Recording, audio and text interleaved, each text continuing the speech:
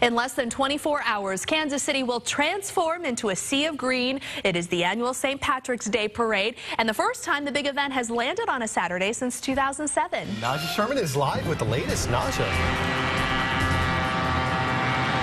Good morning. About 150 festive entries will make their way down Broadway for the 40th annual Kansas City tradition.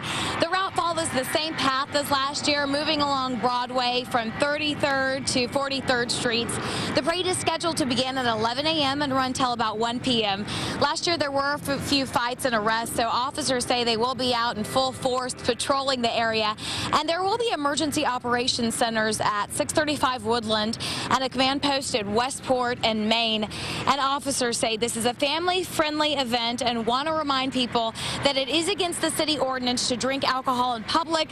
But they say they expect everything to go smoothly and say if you plan to attend the big event, you should show up early. Well, they expect a lot of crowds downtown, expect a lot of street closures, and so what we tell people is to get down there early, allow a little bit of extra time. The parade starts at 11. You should probably be down there and in place by 10 o'clock in the morning.